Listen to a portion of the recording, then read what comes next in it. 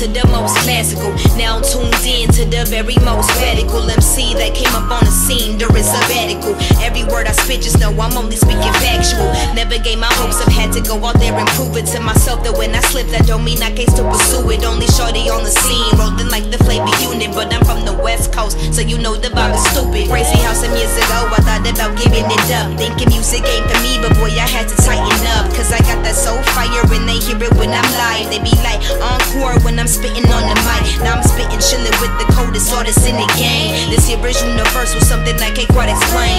Doing this for the love, you give a damn about that fame. Just in case you didn't hear me, DJ, run that back again. You are now tuned in to the most classical, radical MC that's honey blue with the Omatic flow. They say I got the magic touch, but really I'm just made of gold. So when I walk into the room, the energy goes through the hole in the roof, making its way beyond the